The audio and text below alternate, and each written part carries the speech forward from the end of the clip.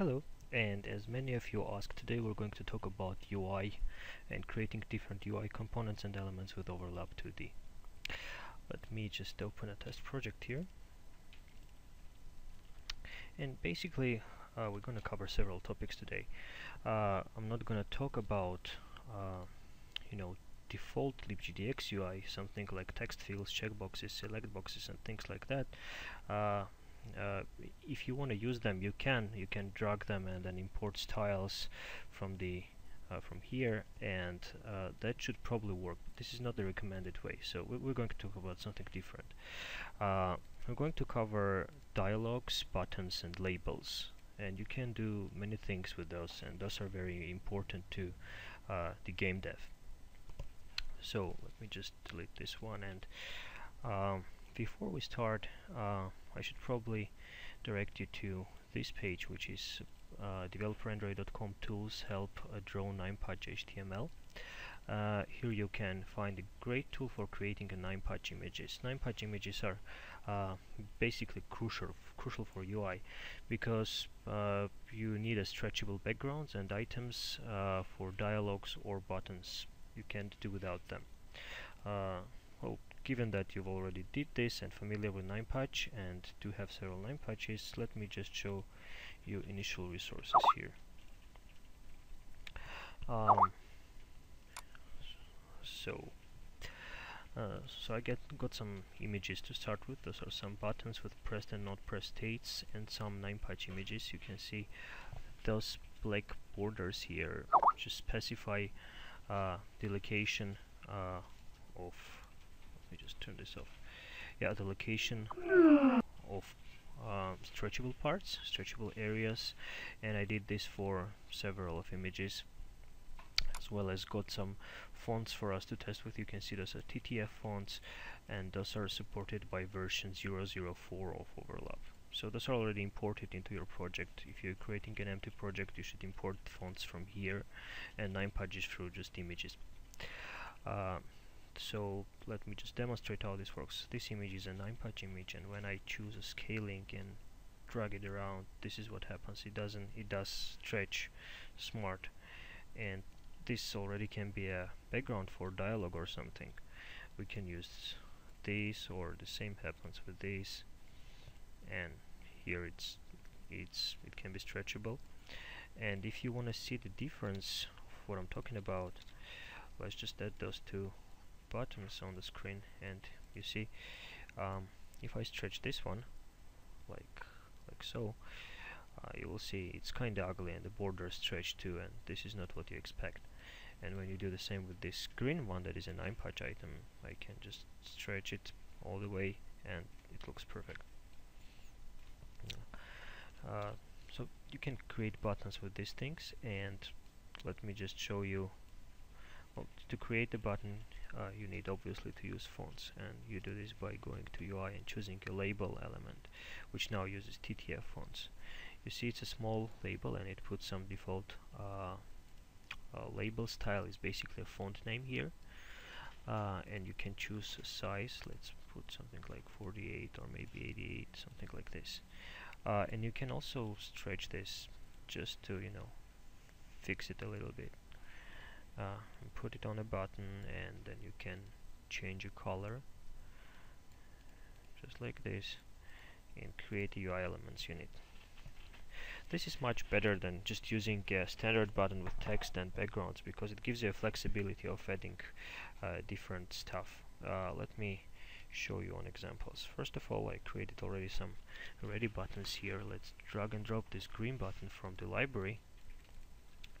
Here it is, and you can see I made it, it's a composite item, and it has several layers. So I made a text layer where I put the text, and there is a pressed layer and normal layer besides the default layer, and there's also the effect layer. The important layers here are pressed and the normal layers. If we just hide text for you to see different things, those are pressed and not pressed states for the buttons. So this is the normal state, and this is the pressed state, and we put them both on screen, like positioned like this. And then the rest of the magic of changing the layer visibility is going to happen from our code with iScripts. I'm going to show you that later. So besides that, I have a dialog here that does use those buttons, and you can see it has a title and a description there, and those all, if you go inside, they all have like names and identifiers. Those buttons are here from the library, and I'll show you later how you can change text it and customize them. So that being said, let's get to the coding part. I already covered previously in other video tutorials the asset management part, so if you didn't watch that, go ahead and watch that first. From the new stuff, so this is a simple libgdx project setup again with the Overlap2D runtime included, and the new stuff here that comes from version 004 is default asset manager.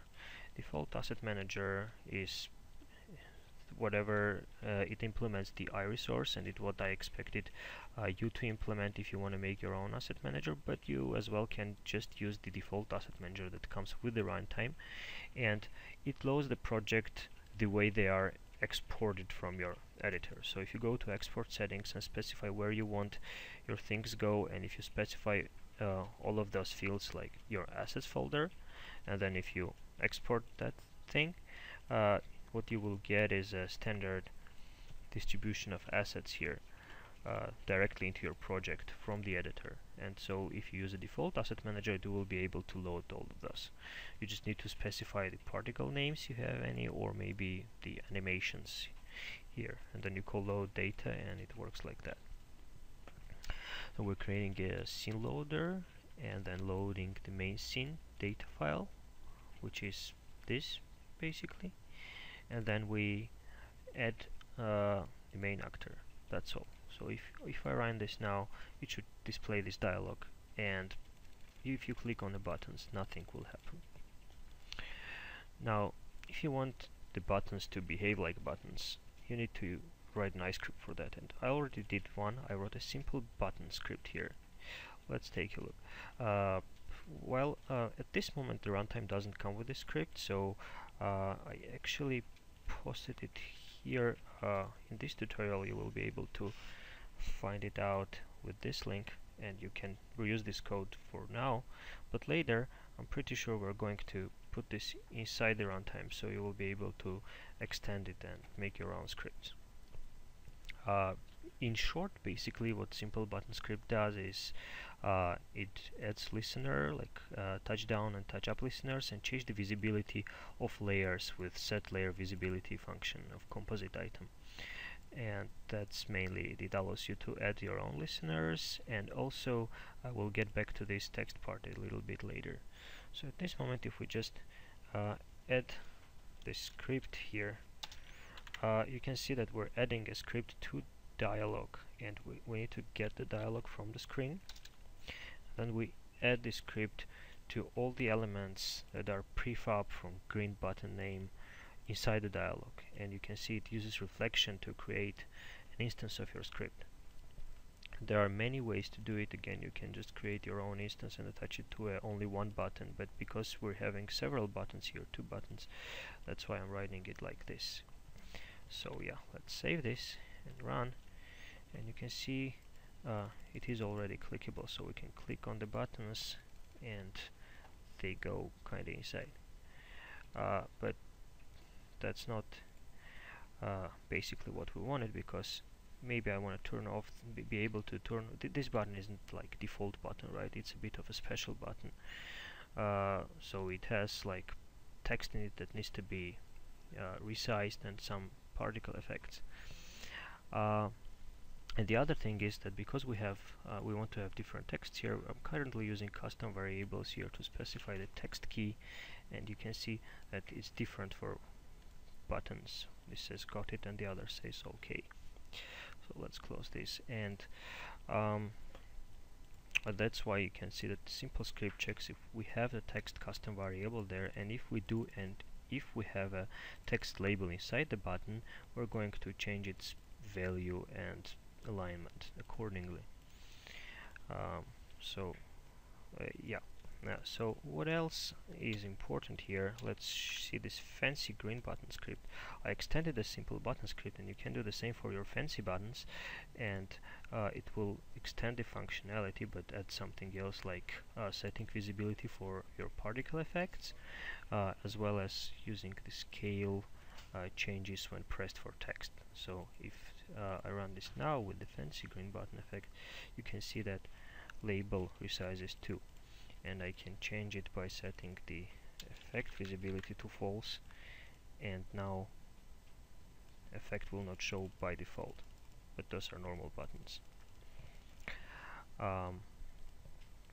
So the other part I wanted to cover here is that if you want to create some other elements besides the buttons, like text fields or checkboxes or anything, you can use the same logic here. You can write your own iScripts and decide on your own rules on how you will layer those inside the composite items and stuff like that. In the future, I hope we can standardize that in future versions of Overlap. And let me show you this.